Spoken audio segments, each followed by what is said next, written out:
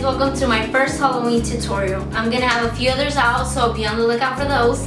For my first one, I wanted to do my favorite drink at Starbucks, which is strawberries and cream. So here it is.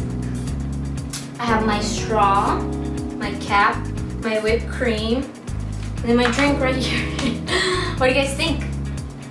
So keep watching the video so you can learn how to make this, and if you happen to recreate it, feel free to tag me on Instagram. Enjoy!